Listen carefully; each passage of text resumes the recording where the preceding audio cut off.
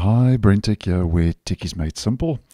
So it seems that the Windows 11 snipping tool could be getting two new useful improvements, which will just make using the app a lot more functional, quicker and easier.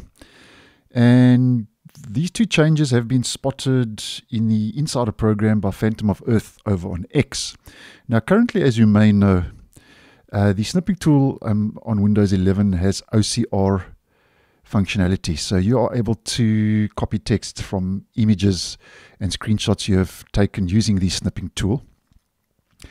And it seems now that snipping tools OCR text actions are going to be getting a keyboard shortcut, which will be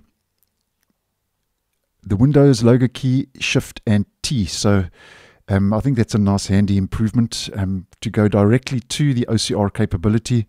To copy text, as an example, out of an image, you just use Windows key, Shift and T, and I think that's a nice move in the right direction.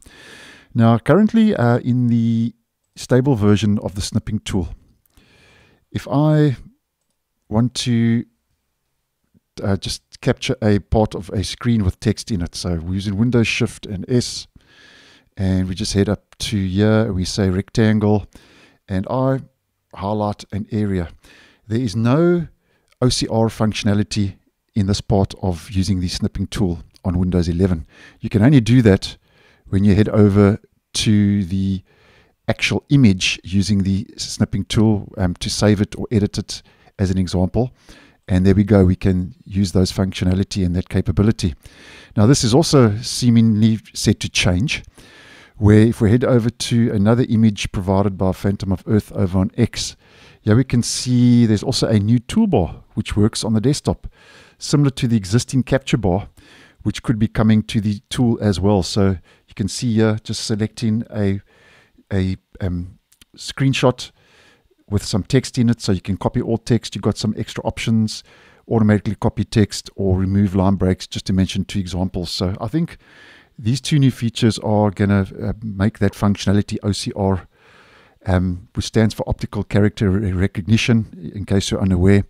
I think it's going to make that feature in the snipping tool a lot more functional, quicker and easier to use.